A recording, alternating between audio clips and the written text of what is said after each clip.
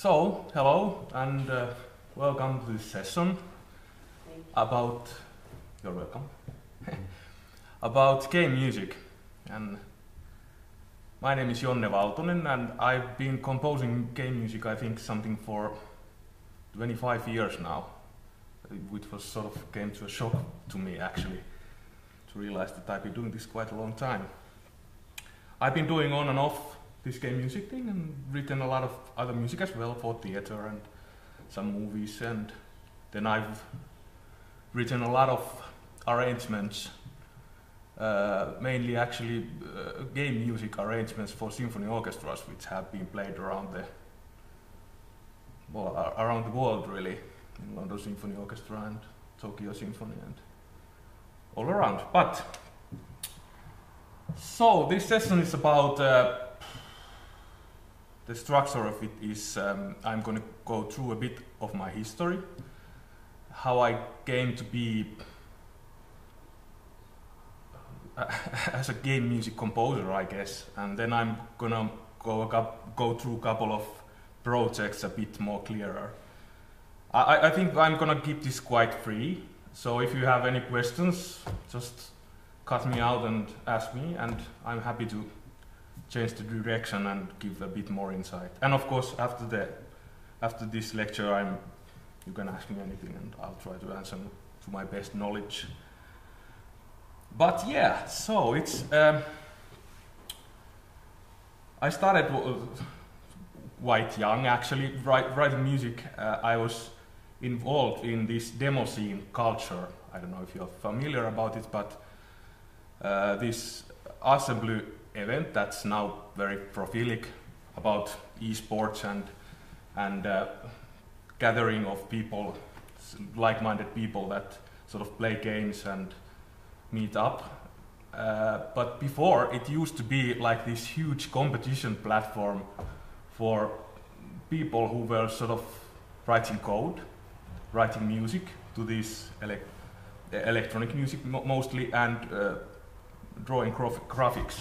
And these people sort of joined up together and formed groups, and they sort of did like they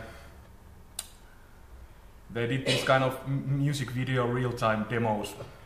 Back then the computers were really slow, so everybody was like competing against each other, who has the best like code, fastest code, and show like the design of the demo, who has the best demos and such. And this is basically my teens and my youth, and how sort of I spent my time back then with well, it was quite nerdy, I guess, but I loved it, and quite a few others as well. So I think I have a picture of it here. Somewhere, let's see. No. This is. Interesting. Oh, okay. I think I'll solve this. So I'll just Google it.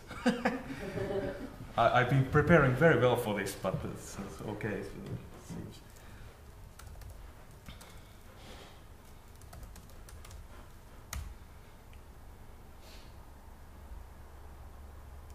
Just to give you an idea, this is basically. This is from I think this is from the old hardball arena, and as you can see, the computers. This is the sort of the composition, and I think it was something like 3 days. Everybody brought their own computers there, and as you can see, the screens are not flat. Back then they were actually huge, and it took quite a lot of logistics for a small child, like a 14-year-old kid, to bring a huge computer and this monitor there. And then you went there, and what you're not seeing here is that there was a big screen. Let me see. Oops. Okay, here's a good one, I think. So there is a big screen which usually held the compose there. So it was you could say that all the graphicians sort of competed against each other. All the musicians competed against each other, and all these groups formed from these codes and that were coding, they were sort of competing each other. Okay. So this is basically what I did, and after people got a bit older, after something 20 or something, they sort of thought what they should do. Sort of they should go to work and such, and quite a few of them actually formed game companies. Like Remedy Entertainment has quite a heavy roots on this event. There were other events as this as well, like in Denmark there was the party called, and there were other places in Europe which we actually traveled and visited and competed against each other. But I was in this group called Future Crew, and it sort of got quite famous, and quite a lot of people sort of still recognize it, I guess. We did a couple of demos that won quite a few of these competitions, and because of that, the people who formed these game companies remembered me, because I did the music for these demos, and I also won some awards, and they thought that who would do music for our games, and then they thought, let's just ask Jonne, and he probably would be cool if he'd do it, and I'd be happy, of course. I was happy to do it. So basically this is somewhere around, so this is my history. I was in this feature crew from 92 to onward, and we did these demos, and then the first the first games that were done by this freshly formed Remedy Entertainment was Death Rally, and I wrote the music for that. And then Housemarque also, well, they weren't that much people in demo scene, but there were a lot of, still they were closely following it. And Housemarque, I remember it was like two game companies here in Finland, they've sort of combined. There was Terramark and Bloodhouse, so they formed as this Housemarque. And the first game they did was this Alien Incident. And I'm just gonna show you a bit how the music was done back then. I mean, it was very chaotic, the whole process. Naturally, we were in our 20s, way too excited. Nobody had any experience organizing. Basically, people, they were on these demo groups. There were people who organized, and we sent letters. And back then there was BBSs. You had to call phone to these different BBSs, and that's how the demos got spread. There wasn't internet, So that's how it was done, and I don't know why I was bringing that up, but so there was some organization skills there, but it was still quite chaotic, and of course people were partying, and well, you're on your 20s and sort of doing your thing, you're loving, and when I was doing this music for these two games, I just realized that wow, I really could be making a living out of this. Obviously it wasn't much, but still there was this kind of revelation for me that I could actually be doing this as a profession. And I'm just gonna show a bit about these games. Yeah, and please, if you have any questions, just ask away. Okay, this is basically, I found this kind of old way of how I did music back then. This is sort of quite a similar replica of, I used Scream Tracker 2 and 3 actually back then. And these are called trackers. And the thing is that all the instruments, the music, and the sample data is saved on one file. And so basically you can download the song, and you need a player to play this file, and then it sort of plays as it should be. And the good thing is that they are very small. I mean, these sizes. Back then, this size issue was really a thing. We literally fought over bytes.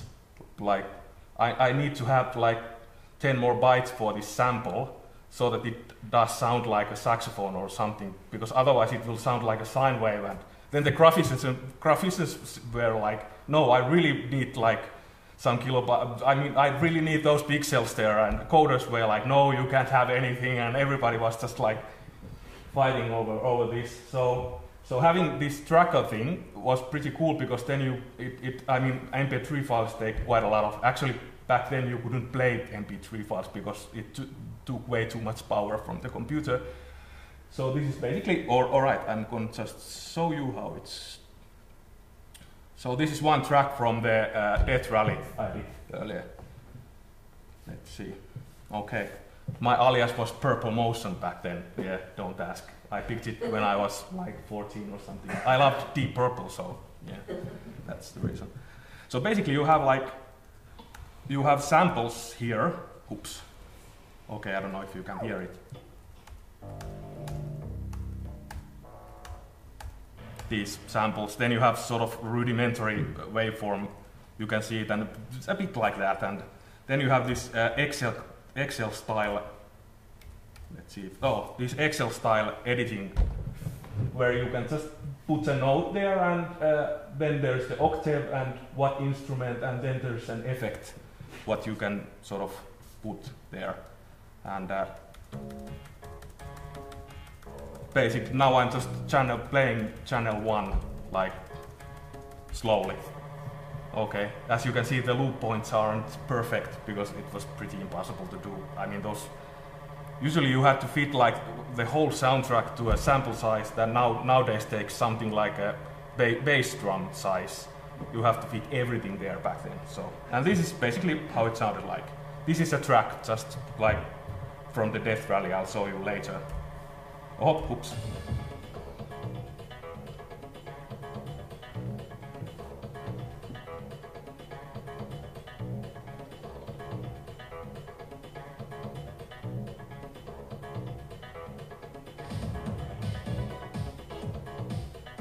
Yeah, I was 19. Yeah, but it was really cool. Everybody, we were like, in Remedy Entertainment, it was Samuli Syvähouka's basement, literally we were there, and the toilet kept breaking up, and it was literally sometimes not nice, but it was, yeah, good memories. So basically, on this Death Rally, they asked, there are different kind of levels, and they asked me to just like accentuate the feeling of the track. I mean, this is for this futuristic track, so it should sort of sound a bit futuristic. There are like channel tracks and different kind of tracks. I'll just show you the game. So, yeah. But this is basically how I worked, and it's very slow and painful process, and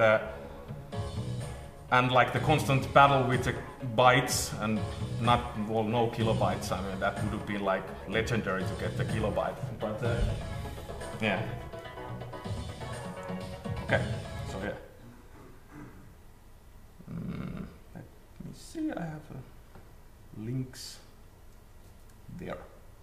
Oops.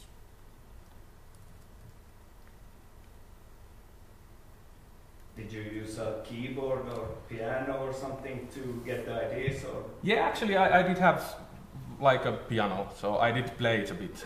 I mean, I was studying in musiikkiopisto.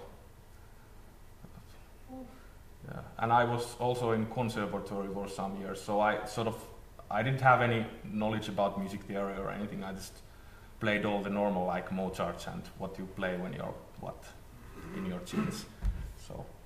So this was, I mean, I loved electronic music like Jean-Michel Jarre and Jan Hammer and whatnot, all these kind of electronic music pioneers, and Vangelis obviously. I played on a soundtrack, was like a I don't know, like a Bible for quite a lot of us. So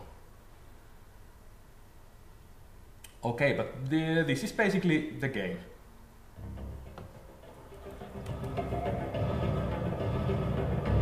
And this is the first game for Remedy Entertainment.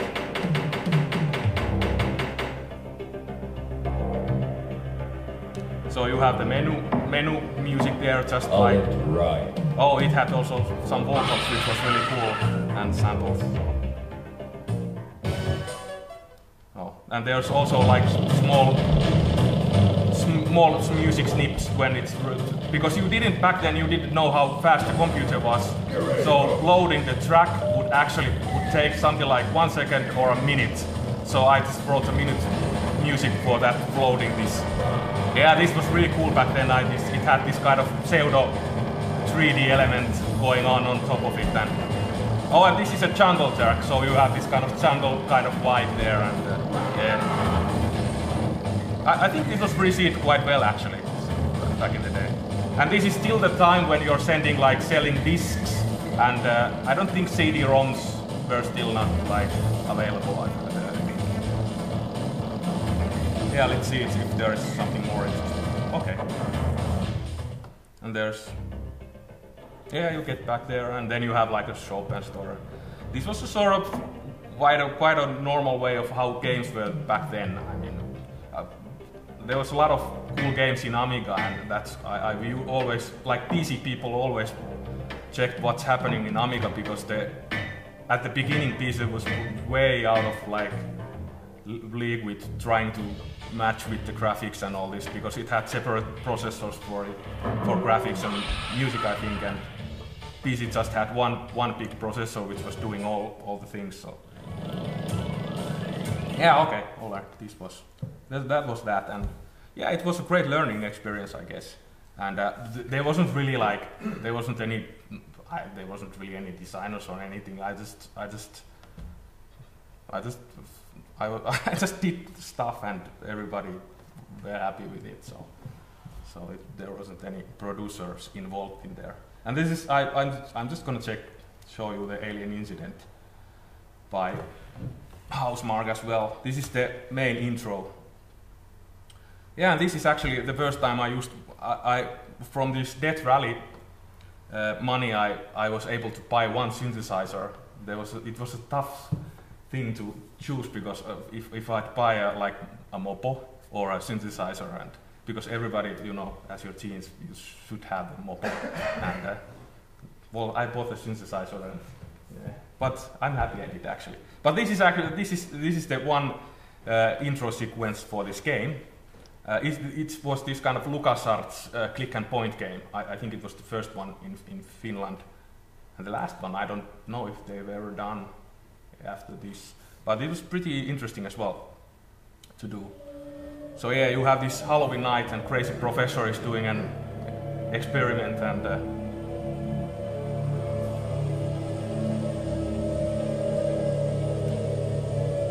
it was horrible to synchronize this video, because I just got the video and I didn't have any idea. Okay, all right, so Benjamin Richards is witnessing his uncle's attempt to activate the wormhole spotted, his latest invention. Now look here, Ben. This is a historical moment. So yeah, I had to synchronize all these hit points by, I just sort of, sorry. I just made a long audio file with like a cymbal hits, and I just had to like always render to get to like just manually try to just guess the places, and when I was getting closer and closer, and I had a really slow PC back then, so I had to like wait for 15 minutes always to render it, and then I just realized that one of the hit points was like 0.01 seconds off, so I had to change that, and then something else changed, and I think I tried to find the hit points for this thing quite a few days actually. So I was pretty happy when I finally got everything sort of set down. Okay, ready? Yeah, it has a very like this LucasArts feel to it, and that's what they did.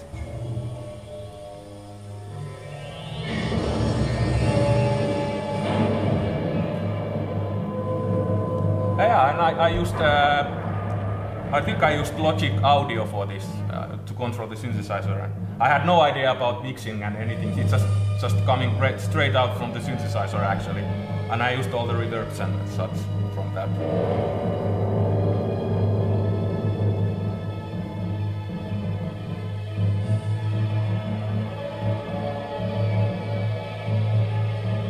CGI, oh, that was cool back then.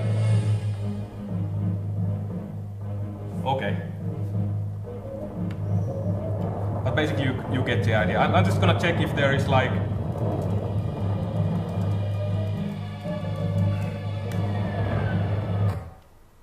there is... Okay, alright, cool. So, and the rest of the music I did with this tracker thing, because again, space was an issue, and we only did this like this. So this is the game. The professor gets kidnapped by aliens, and then basically you're just going on there. There's a Commodore 64 on there, so you can use it to activate the elevator actually. So and all of the music, they had a music director for this, so sort of, and that was the first time I was involved with somebody else about designing the music, what the scenes should be, and we were going with this sneaky kind of something might happen or something has happened, and this is some like mystery in this house. So, and this is the music is done with trackers, so like I showed. And this is a point and click, so you like that. So you point and then click and gather things and something happens. So it's a puzzle game basically. So yeah, okay, so this was the second one. And I think the biggest thing was to be involved with the music director. So and it was actually quite refreshing to sort of bounce ideas with somebody who's also thinking about the whole game concept and the design. So because usually I've been just with the demo scene, and these days I've been just deciding everything by myself. So it's nice to have like a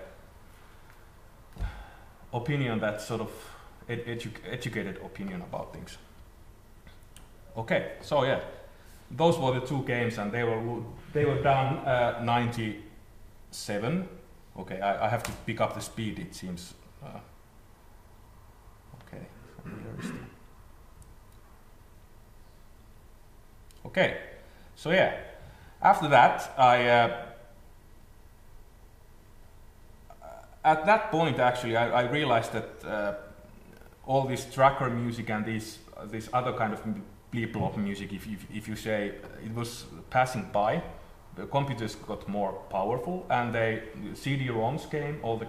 You could fit a game to a CD-ROM, and you could actually use like audio directly from the CD. So space wasn't an issue anymore, and it started to show that like real music was like real music, like how you would think today is getting recorded. They started to appear in games, and at that point, I was studying this musiikkiopisto, and I realized that I really need to like study more about writing music and composition and such, because I'm gonna get lost if I just stick with these old things. They sort of became old things at the time, like in this 5-year gap from 96 to 2000 and maybe 2, I guess.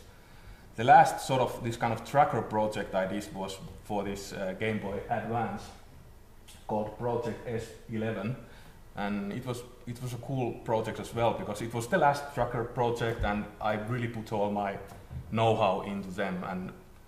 And I heard later that actually Nintendo was so impressed for the music, so they changed something in the hardware too, so it would really like kick the whole soundtrack. So I'm just gonna play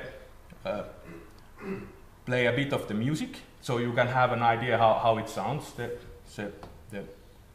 thing, and then I'm gonna show the game a bit. Oops, there. Oh, there. Okay, all right. Oh, there's the screenshot of the game. So it's this kind of shoot 'em up game, and this is the lava level. So again, all the levels were different, and I was asked to do like different emphasis on different levels. And this was the only sort of direction I got from the game company, was that this level is like it has lava and mud in it, and make it exciting. And that's like, all right, I will try. And this is the thing, so what I did. Oops, sorry.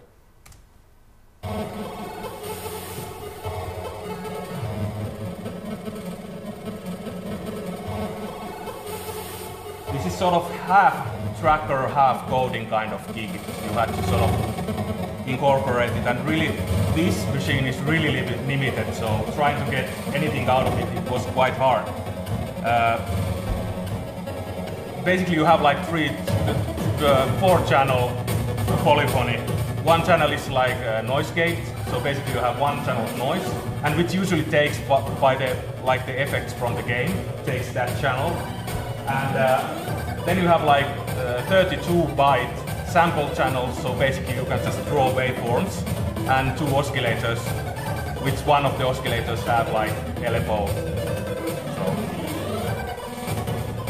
So yeah, keeping it exciting and going forward. I guess the thing that's been like constant in all these years is that it needs to go forward or have energy and go forward. And if you have like melodies, they usually take your concentration from the game. So that's the reason I'm introducing melodies here a bit later, so that you're already in the game. And okay, this is sort of I was sort of higher, upper, going. And I was a huge fan of, and still am actually, of John Williams. So I was also studying his music. So there's some things in there. And yeah, so that's it. I'm just gonna show the game fast and let's move forward.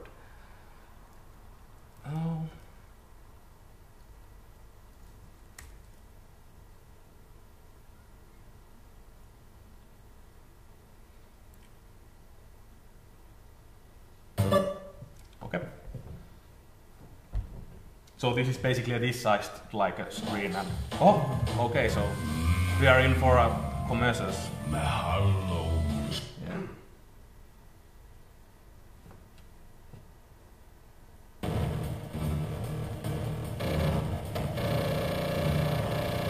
So this one effect is taking the one channel, so basically the music is basically 3-channel polyphony.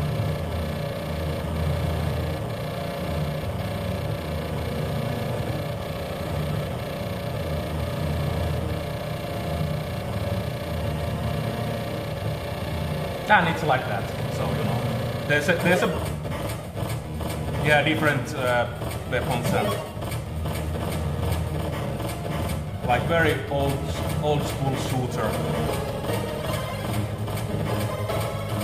Oh, this is actually a different tune.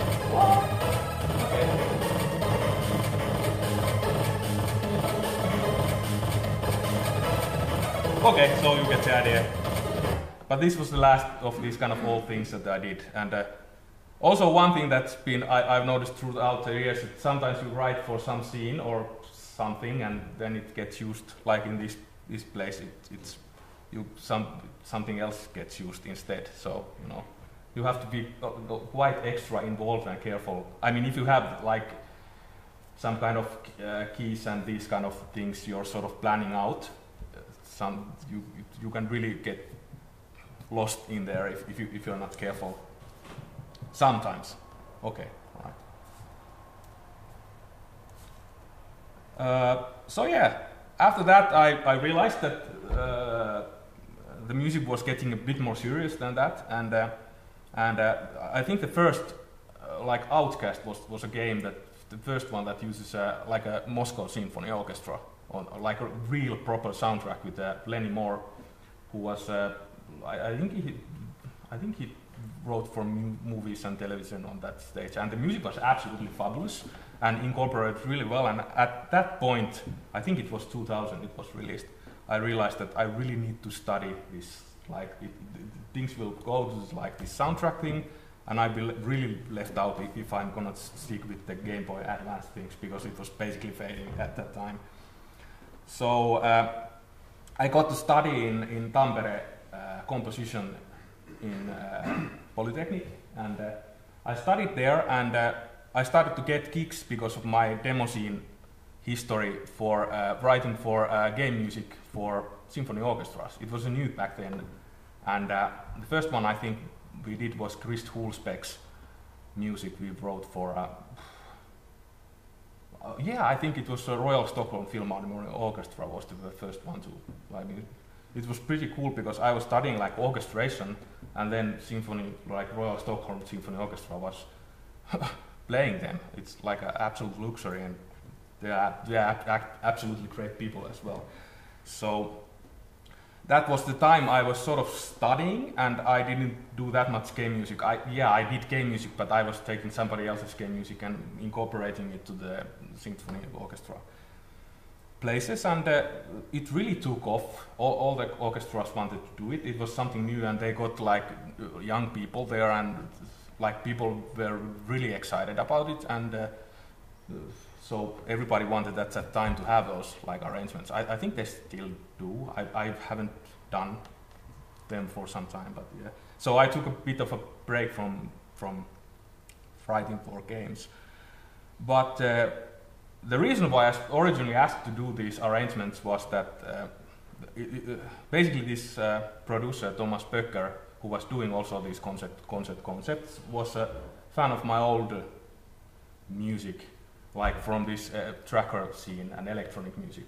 And he knew me from there, and he asked me to write for some string orchestrations before I was in the school, and they got recorded in Prague with the string orchestra, and at the recording place I really realized, it was before 2003, I really realized that I really need more jobs to do it, because I had no idea. Now I have some idea, but yeah. Alright, it was pretty cool. We went all the different places, and this Thomas actually became my manager and agent and started to look game music composition jobs for me as well.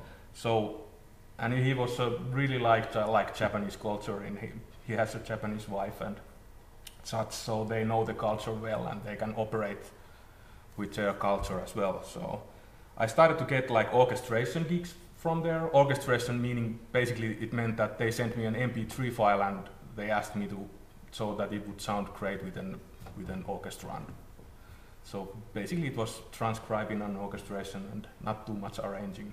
There is a bit of a difference in arranging and orchestrating. Orchestrating is basically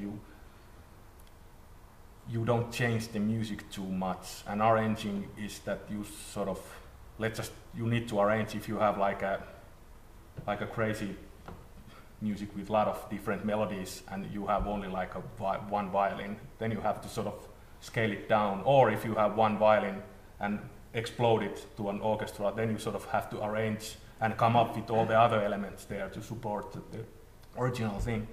So orchestration is more about effectiveness and how you are transcribing the music for the thing. But because they were happy with my orchestrations, I also started to get some game gigs from there, basically from Namco.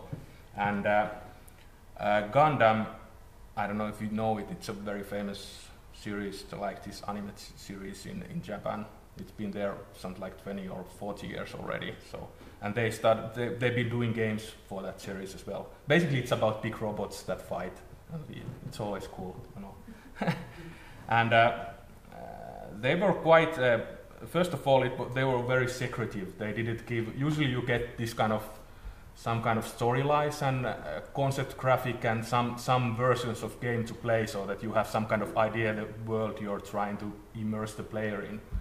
But with these, sometimes you got only like proud young knife soldiers marching into battle, and so that's how fast. So usually, then you ask, and then they would send like a temp track a bit, so that you sort of get an idea of the mood they want. Temp track means that you take another track from some other. Like some other from a movie, you take a piece of music and then you just introduce that the music would be like this. So then you sort of have an idea how the music should go, and what's more important, I think, is that you get the tempo of the music, how fast it is, because that sort of affects quite a lot of things.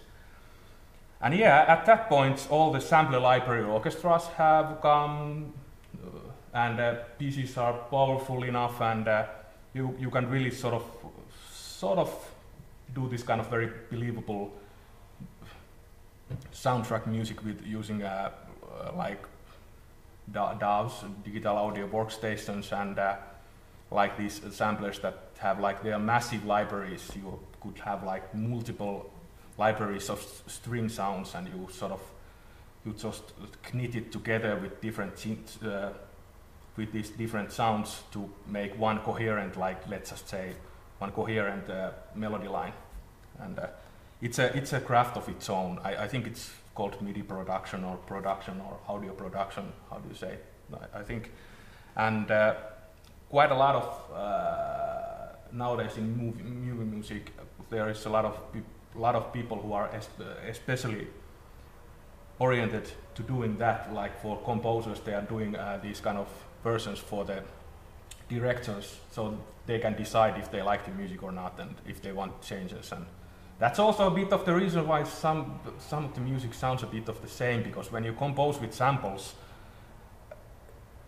you compose with samples first. So you compose so that it sounds good with the samples you choose. So usually it's very percussive, and writing like these kind of long melody lines and like beautiful melody lines that like takes time to develop and have like proper meaning. It's really hard to do with sample libraries, and that also might be the reason. I don't know. I'm just speculating. Probably I'm wrong, but that's also a reason. I think one of the reasons why the music is like that a bit today. But we were on this place where I was studying composition. I met this guy called Jonne Valtonen, who's very much, he also studied composition and choir conducting and singing, and I think he's done everything. But he agreed, when I got this Namco gig, he agreed to write this kind of sampler library part for me. So I basically wrote everything in Sibelius, which is like this notation software, and he made it sounding like a Hollywood track. And it's, I mean, you can lose pretty quickly yourself in it, because usually if you, let's just say you have a melody line like dee, dee, dee, dee, that means that you already have to choose like 3 or 4 different instruments. And then you start stacking the instruments, so just for this, it takes a lot of space to do, and then suddenly you just, at least for me, I start to lose the point of the whole composition, because it looks like this kind of mosaic thing that everything is sort of spread around. So I thought that it would be cool that I can just write on notes and focus those, and then Jonne would do the audio production, and he would sort of went with it. And that's one of the best decisions I've done, because I did this Housemarque Golf Tee up there. I did all the sample programming and this stuff myself. I'm actually going to show you a piece of that as well. So, and it was quite, it's very slow and it's hard. It's, well, maybe it's my problem, but I tend to do it like that. But yeah, maybe I'll just go with this Housemarque Golf Tee up first. So this is like a cute golf game. I was asked to do the music for it. I was very happy, because it's been some time before I last worked for the Housemarque, and it was very interesting. I think at this point I was asking at the game about the concept and such, and they were very generous, providing all the data and pictures and what should be. And but the distributor, I think it's Accolade, I think, sent their suggestions what the music should be for the, like this menu, and to have this kind of general feel of the game. So they sent me 3 different things that I could sort of, me and the company could sort of choose.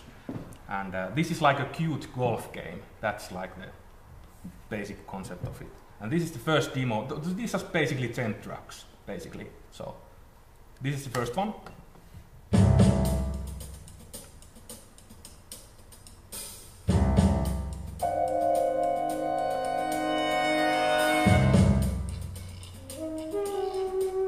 Yeah, and it's real instruments playing, so sounds good. Very good production there.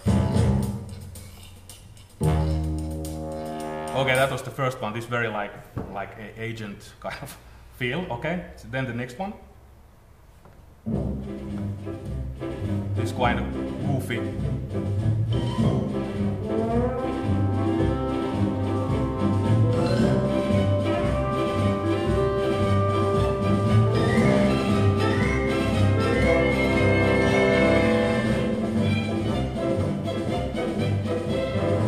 Okay, I think you get the idea. This was the second one. So it's quite different actually, very different than the first one, and then the third one. This is the one I picked.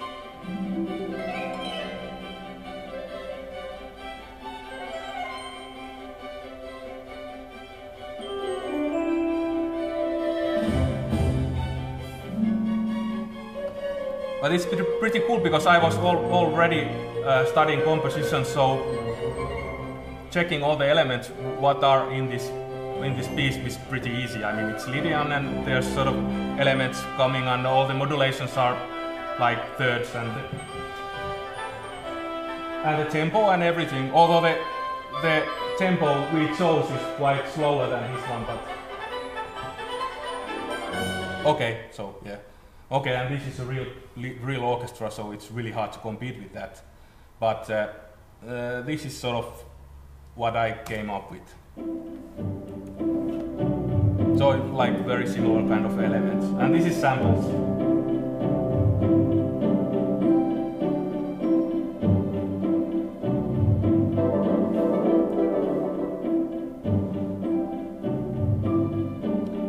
So there's a long lead in when the music actually starts. So I think this is a good idea to do, because usually when you go to a game, you almost immediately go like play the game and you don't really listen to this piece. So if it straight away comes in, usually it's a bit, it starts to get awkward at some point. So if you want to listen to the piece, you can listen to it, but if you want to go directly to the game and not be like bothered too much, you can do that as well. And this is the main theme I wrote here.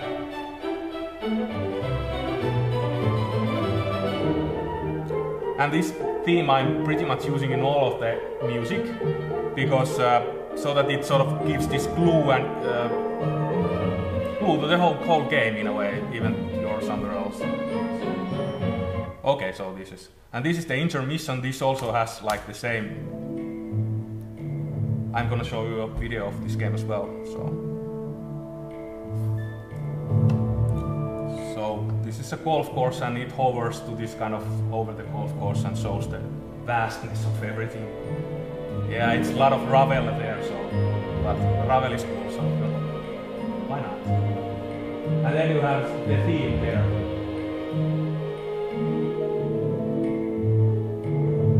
Just augmented theme, so everything sort of just keeps reminding a bit about it, and it's sort of giving the familiarity of the game, but not being too intrusive, I hope. Okay, and then finally when you finished the whole game, you have this fanfare, and you have the same elements that you have on the menu on up there.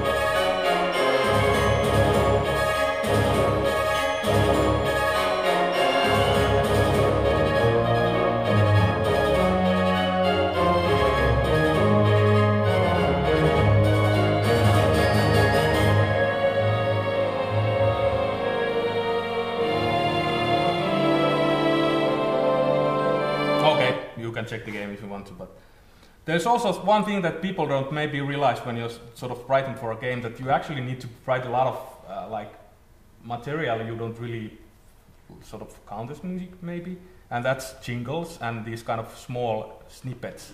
I remember for this one Namco game, I think it was a football game, like this arcade game you play with your friends, and they had something like 40 fanfares in it, and I was writing on how many ways you can do the di-di-di-di, and it was like after I wrote all the fanfares, like took me like I don't know how many days, but you know, I thought that if I'd ever write one more fanfare, I'm gonna go out in a killing spree. It was like it was pretty hectic, but yeah. But also that sort of I also had to write jingles. There is like this one jingle series of jingles indicate how well you do, how well you hit the ball. So you have the perfect hit here, there, and then it gradually the hits get worse. So they are sort of indicating sort of, and that's the verse you don't really hit it well. So, and then there's all kind of general kind of things to do. And I'm also sort of using the orchestra sounds as well, just to have like integrity with the music. Oh, and yeah, please don't mind about my English. It's very bad easier. It's like, what? But okay. So it's like that was like really bad, and shorter version of it, and very bad. And very good. And when you hit the water, it's like. And sometimes you really need to write like a lot of these as well, sort of. Especially on like these more indie games, you sometimes even you have to write. Oh, I've written quite a lot of sound effects. I'm not doing it anymore. Usually they have like different departments on game companies to sort of handle it. There's like people who are doing the music and people who are doing the sound effects, and then maybe people who are sort of coding it. Nowadays the interactivity lately has come up, so you sort of have to be aware of these elements as well. I mean, the computer is sort of, you just provide like different instrument tracks, and the computer is, depending what you do on the game, it's sort of mixing the game while it goes. I did this City Skylines, and there's like 3 layers. There is one big 10-minute layer. It's a city building game, so everything takes time. It's a slow-paced game. And all these kind of, I think there's 5 of these 10-minute main musics. And then they sort of move around how well you're doing. So you have the best version, like 1, and the worst version. But after that, there's also this kind of, when you zoom and pan out and watch your city from the sky, there is another layer which gets faded in, and this gives you this kind of card mode. It's the same music, but it's very different still, so you get a lot of variation in this. And then there is also things when things go really bad, like you're flooding and something happens, then it sort of moves there. So I think this gives you some kind of interactivity, and it doesn't get repetitive that well much, because you sort of moving in this axis and this axis, and so it's sort of it's the same, but it's not the same. And of course, in like Remedy's games, it's crazy how they're taking the interactivity literally, like mixing the music, how you're playing the game. I was in one of these. I don't know if you can find it on YouTube. I really suggest, if you're interested, to check it out, because it's really interesting how they are doing it. And they like code. There's like really hardcore audio coders there doing their thing, and all the sound designers there are cool. Well, I mean, House Marco is really cool as well. But I just saw the presentation what they did, and it was really cool.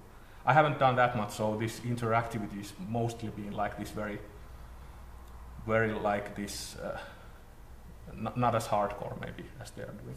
But still, I think you can do pretty nice things with just by like fading with different tracks and cross-fading, and get a lot of variety. Because the thing is that you need variety in games, because sometimes you're not like, you don't necessarily know if you're staying on one location, let's say, like a minute or like 20 minutes or something. So it's like, it's very interesting to have this. No, well, anyway, check it out. So okay, yeah. And just to check this game, this is Activision, yes, was the, yeah. Sadistic Goat is online. All right, good for him or her.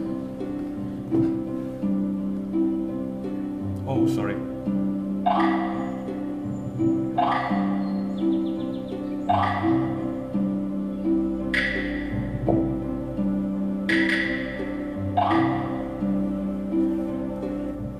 Oh, sorry.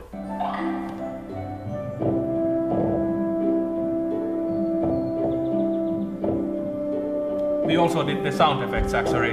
My friend, who we have a studio in Turku. He did all the sound effects for this game, and he was putting on the recording and doing Foley, and it was pretty fun.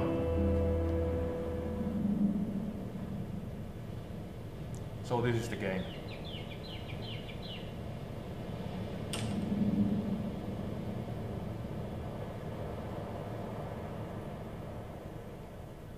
Very casual and relaxed and not too like demanding. And there you have the jingles indicating how well it's doing, and then you have the jingle how well you did. I mean how well you hit and how well you're sort of in the end of the course.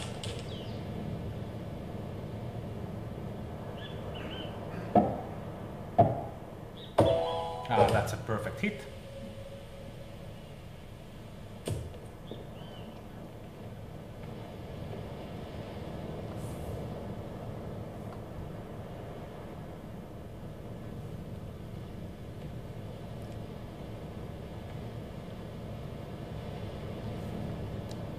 Really hard to do a sound of wind, by the way. It always sounds like you're in a storm. How do you do a gentle breeze? I mean, this is like a normal day outside. This what you're hearing here, and it sounds like it's like.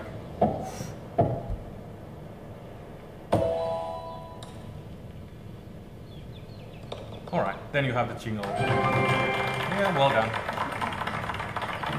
And then you have this kind of, well, usually it goes to this, let's say, God mode to show the screen, and this intermission, what I played earlier. All right, okay. And basically this is the game. And it was pretty fun to do. They had quite a good directions, they were quite involved, and I got very good feedback all the time. And one big thing was that the menu piece was first, it was too fast, and I had to slow it down, so I had to rewrite it a bit because it had to be slowed down quite a lot. So, but the first one I did still went into this high score. So yeah, all right. Okay. Okay, so the next one I did with this Jonne Valtonen for this Gundam game was let's see, yeah, 2008 and 2014. 2014, I was, like I said, I got the gig through this Thomas Becker, who was my agent, and it was pretty interesting. And always it was also that you had to wait for the feedback, like because of the time difference, you had to wait for the like a day. And when the deadline is getting closer, waiting a day is like quite horror. So it was quite interesting, but we got through it, and it seems they were happy, and we were happy as well. So, and this is the. I'm just gonna show the game actually first. I think, yeah. It's about these huge robots fighting, and I think you can get the idea from here. Okay, can get it from here.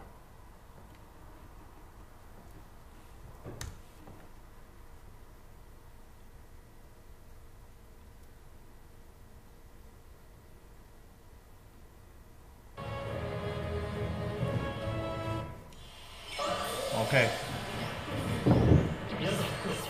This is the last boss, basically, and the music is quite low on volume, but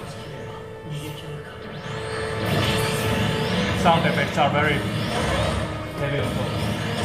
This is the last boss, I think, and it was supposed to be that, like, have this almost like this horror element to it. I think the idea was this kind of ghost ship idea that you don't really know who's there, and you have to fight it. And again, this piece should like reflect this horror element a bit and keep the intensity up, and just to have this forward feeling going all the time. And because there is so much effects on this game, I also made the music like this very like sectional and choppy and effect-like, so that the music would blend in with the actual effects, but still give this kind of more immersion to this game.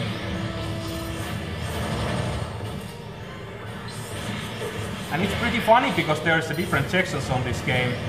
You don't sort of your mind makes the connection that somehow, even that it's not planned, it sounds like it's planned, just because things are happening, so you're just connecting things with different things. So that was a pretty interesting thing to learn in this game as well.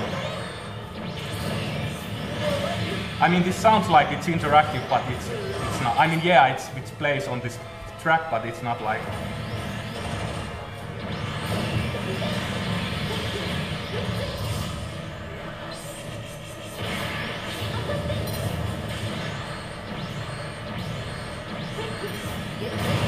Okay, so I think you get the idea.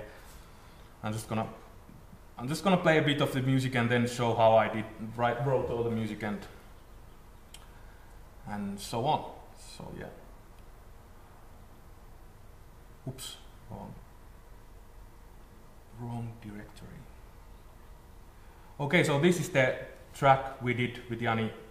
What I showed you just there. Here you can hear it a bit better, I think.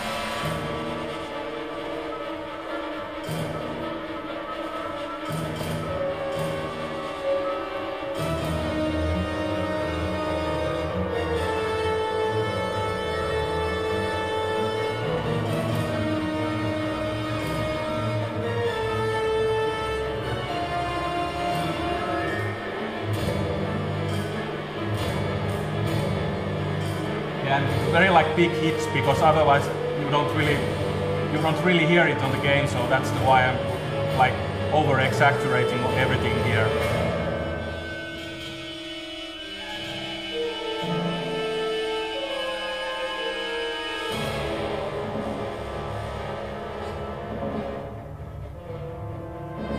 And when we studied composition, my and Jani's, it was actually more like contemporary composing, so this is very like familiar sort of aesthetic for us. And that's the main theme of the game. Yeah, and it's just going forward and by choosing keys and sections and small alterations on like meter and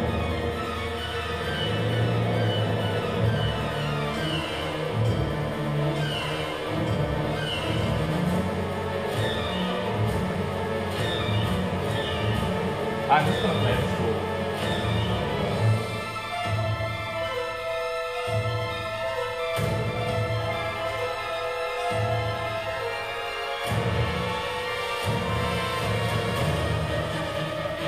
And then you have the similar kind of section than on the beginning, so you can have a good loop point in there because it's looping. Yeah, and that's basically the music. And this was the first time I did this with Jani. Actually, 2008 was the first time I did it with Jani. And I think this method for us provided pretty nice, because he likes to tinker with all the sample things, which for me is a pain. And he likes it. At least he says he likes it. I don't know. I have to interview him again. But it's pretty nice, because in this way I can sort of I can visually see the music a bit. Oh, sorry. Bit better than what it's like. Let me see if I can zoom it out. There. So this is like basically like this is how we do the music. This is, if you know about how the scores are usually laid out, you have like woodwinds up there, and then you have brass there, percussion there, and then you have strings here, and then piano and harp and whatnot here. But the thing is that I've done here is that I've already sort of a bit split these tracks to different things, so Jani doesn't have to do so much work. So it's like,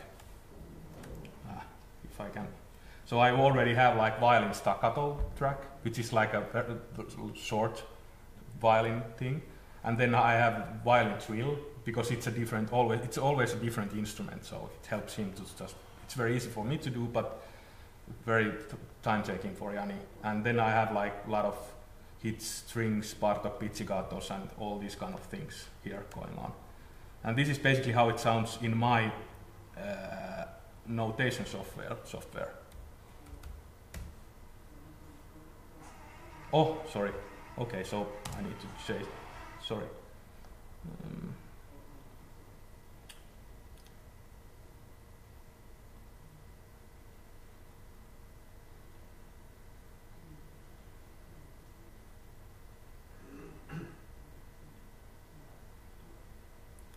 yeah, this is the same track, how it sounds here.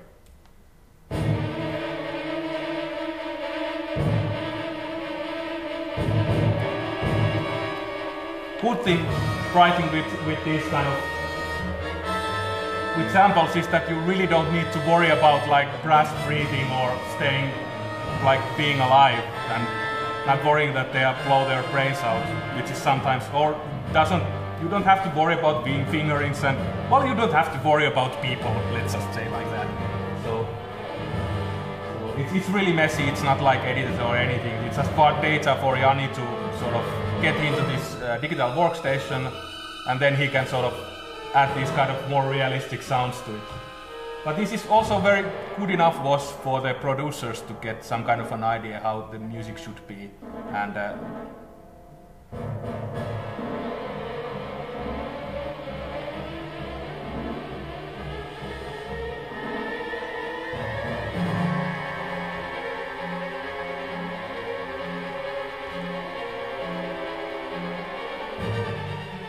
yeah.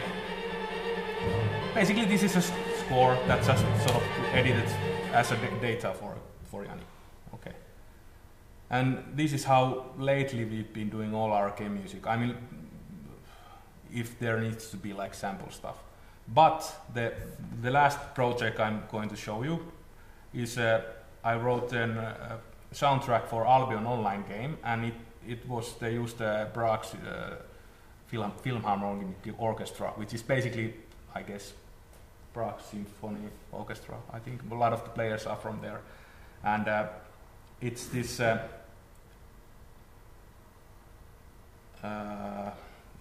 like multiplayer MMORPG. What's that like? You know, people log in and then they join guilds and then they fight against each other. Let me just see if I can see. I was supposed to show you the game, but I lost the damn codes, and the codes are in my home, and I can't get there. But I hope this will do it. Let's play Albion Online. Okay.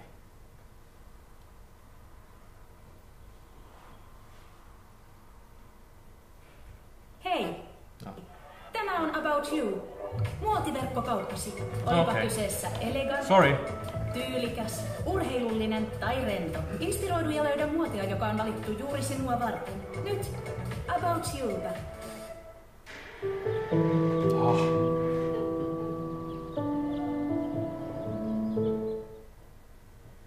Alright, hey everyone, Wonderbot here, and welcome to Albion Online.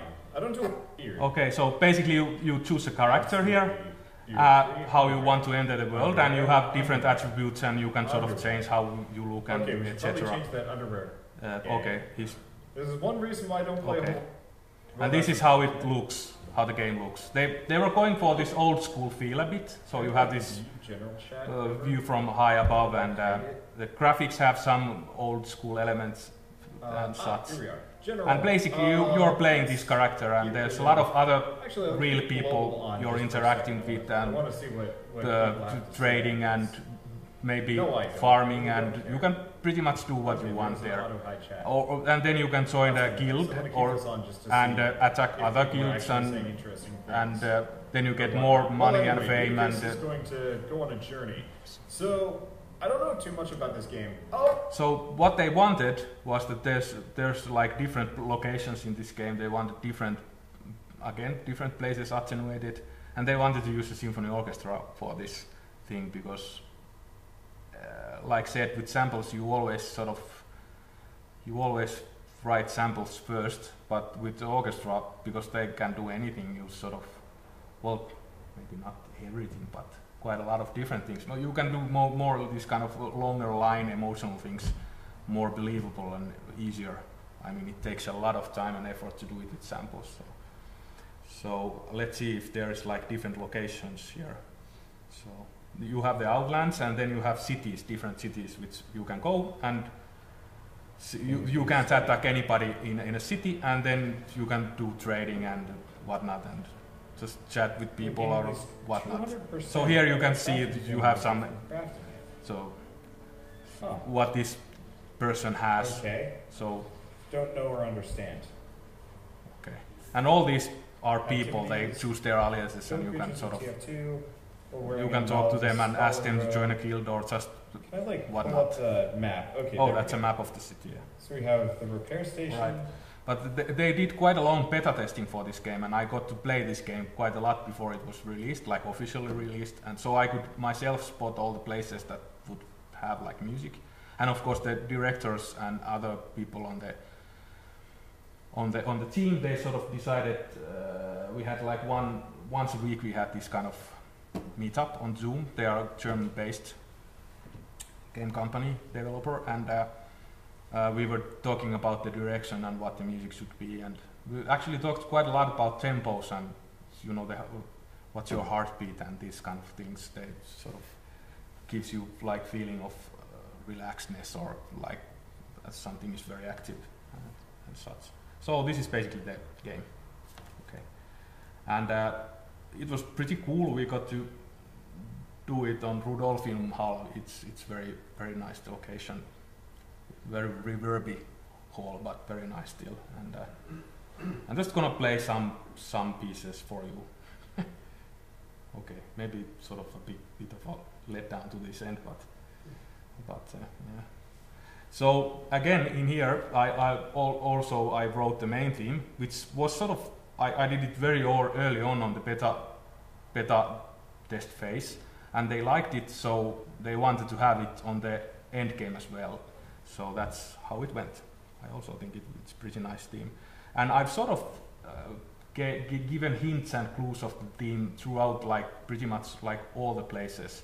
In some places it's more obvious and some places it's not. But I think brain is such a weird thing that it does, even though that you don't really realize something, it does pick up the things that you're not like noticing. Okay, I have to tell this. We did this very interesting thing because we were doing with my friend. We were doing a lot of these game music arrangements for these symphony orchestras, and VDR played a lot of them, and they were streaming the concerts always live, so on YouTube. So people were like commenting live on the music, so you could pretty much see what's happening. And he has this one battle music on the end.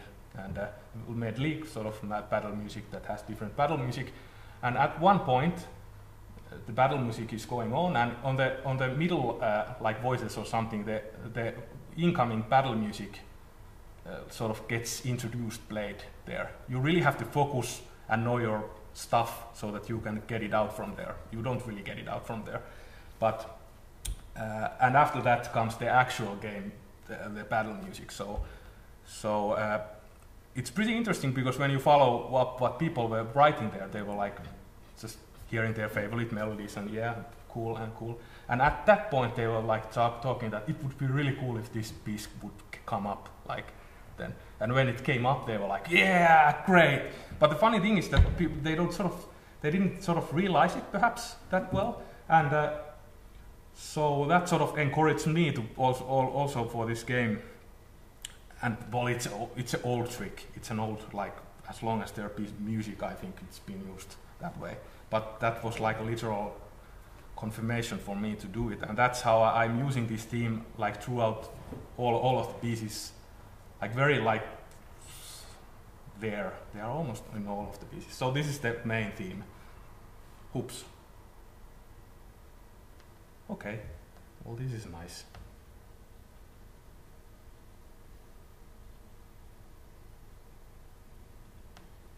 Okay, so YouTube is it is.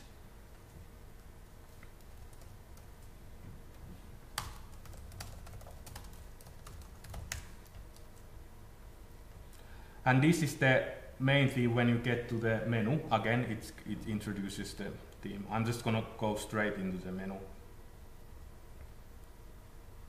to the main theme, I mean.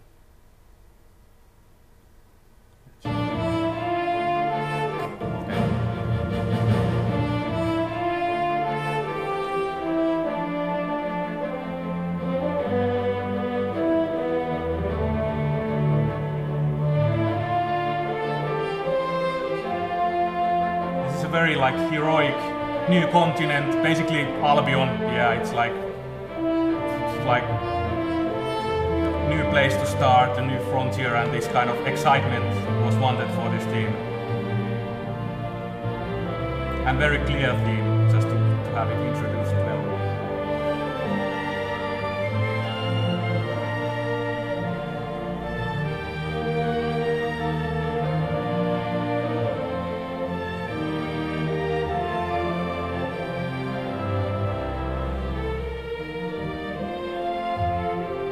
Well, if you're interested, you can listen to the whole soundtrack on Spotify or YouTube, but that's basically it. And then when you can buy your own island on this game, and you can throw all your stuff there and farm and raise cows and milk them and whatnot. So the thing is that I took this main theme and just augmented. It's like 4 times as long, and to have the same theme but have like this really relaxed, safe place to be kind of feel for it.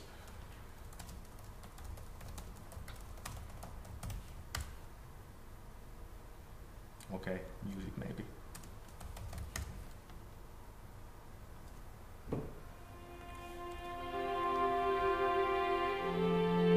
So this is the same thing,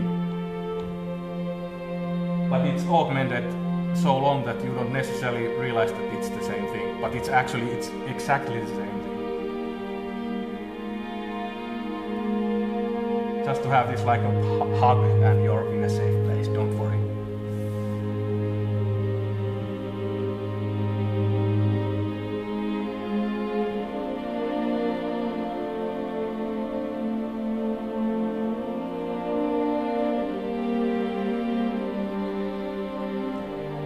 In our weekly reviews with the game company, I always send them the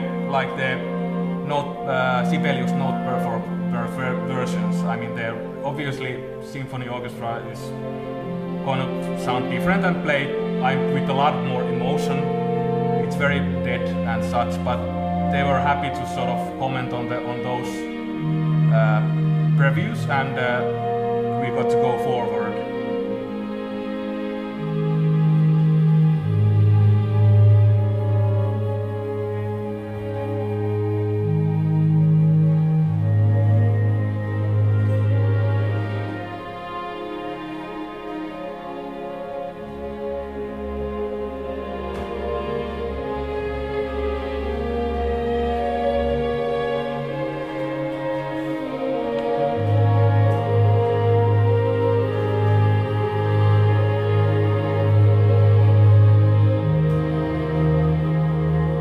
That's the theme from before, and now we just have the ending cadence there.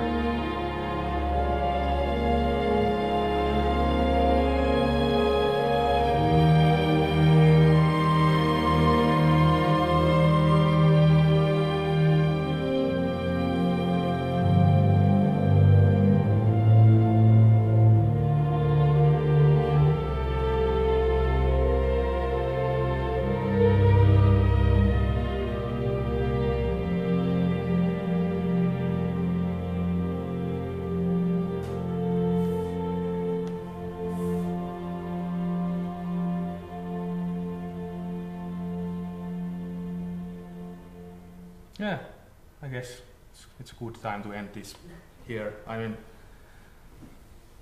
they just asked me to do like more tracks. We did all the city teams for different cities, so more like focus teams. You can also, if you want to check it out, it's Albion Online Lands Awakened on Spotify or YouTube. You can listen to it there.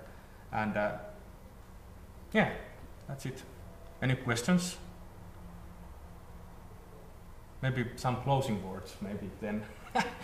Yeah, like I said, I've been doing this for 25 years, and when I was born, there wasn't even like this concept of game music around. So I've been growing up and watching it change, and watching computers and games change, and a lot of like they have a lot of communities and on games, and a lot of players, and esports is a big thing. That's also what's happening on Assembly. They are still organizing Assembly event twice or once a year, there isn't any like competitions that much anymore about coding and such, because there isn't any more restrictions.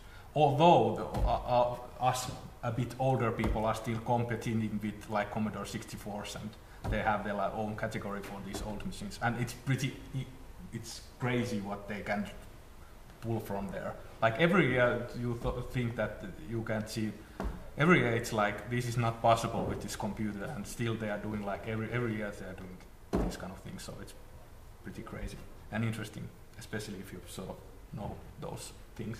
But yeah, I mean, like I said, there are some things that have sort of been the same, and this kind of now the only limit is basically your imagination and the budget, I guess. Budget maybe limits a bit more, and the whole interactivity is coming, and how it sort of, it doesn't, you just have to think about the music a bit differently. It's just not as linear as before, and it's not a biggie.